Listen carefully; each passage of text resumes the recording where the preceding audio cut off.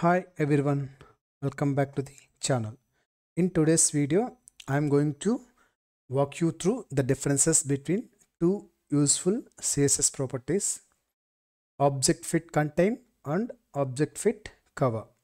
These properties are incredibly handy when working with images and video inside containers. Let's dive into how they work and how you can use them effectively in your web projects. First, let's talk about what object fit actually does. Okay, this CSS property defines how the content of a replaced element like an image or video should be resized to fit its container. The common values for object fit are contain and cover, contain and cover, which we will explore in this demo. Okay, here I have created a simple React component to showcase both properties in action, where we have the same image placed inside two containers but with different object fit values. Okay, if you see here, we placed same image inside two containers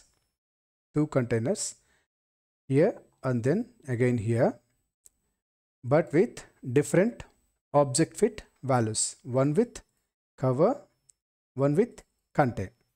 Okay, now let's start with object fit contain.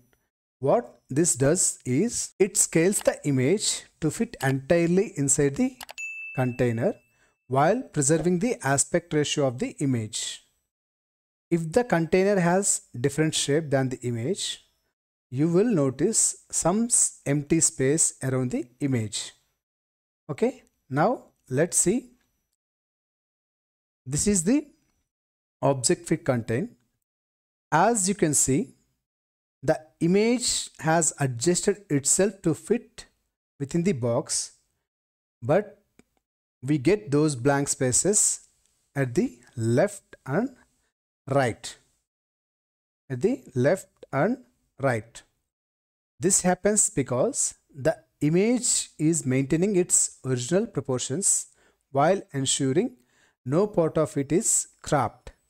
Okay, now let's move to object fit cover. This option scales the image to fill the entire container, but some parts of image may get cropped. The main goal here is to ensure that the container is completely filled. If you notice here, the image completely fills the container, but in doing so, it crops part of the content. This is useful when you want to avoid any blank space in a layout, like in a hero section or full screen background image. Okay, so when you should use each one. Contain is great for situations where you want to ensure the whole image is visible, even if that means adding some space around it. It's perfect for displaying product images or profile pictures where cropping would be undesirable. On the other hand, cover is ideal when you want to ensure the container is fully covered, like for backgrounds or banners. You don't mind if a little cropping occurs as long as the container is filled. Okay, this is about object fit contain, object fit cover CSS properties. Now you can decide whether to use contain or cover based on your design needs. Okay. This is all for today's video.